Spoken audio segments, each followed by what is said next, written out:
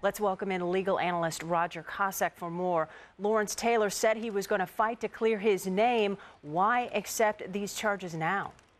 Well, this is a terrific plea bargain for Lawrence Taylor. As you recall, when he was going to clear his name, he was also facing time in jail and a felony charge for what he admittedly done.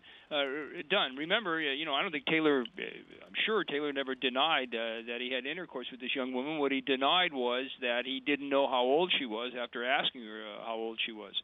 So the district attorney was caught in a predicament. I'm sure that Taylor would have been convicted if he would have gone forward, because not knowing is not a defense to this case. You're just presumed to know. But in the long run, getting two misdemeanors and getting probation and perhaps having to register as a sex offender is a win for Taylor. And I'm sure that he went ahead and did it to avoid jail time.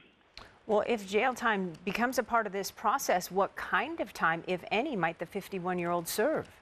Well, he's pleading guilty to two misdemeanors, and the maximum he could get would be 2 consecutive year terms. But I've been told that he will not get jail time, that he is going to receive 6 years probation in this matter, and then he will have a hearing somewhere down the road with the state to discuss whether or not he has to register as a sex offender. There are 4 levels of being a registered sex offender.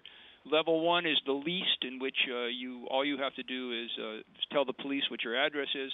Level 4, I think, is the worst, and that's the one where you end up on websites and all those kinds of things. I think in this case, they probably, if they ask him to register as a sex offender, they will probably have him as a level 1. Remember, his crime here was exactly as they described it. He did have sex with a prostitute, and she was underage. But clearly, when we think of these laws, the traditional thinking, at least, is not to penalize someone with a felony for what he did. His argument was always, look, I had no idea she was that age, and there's no reason to disbelieve that.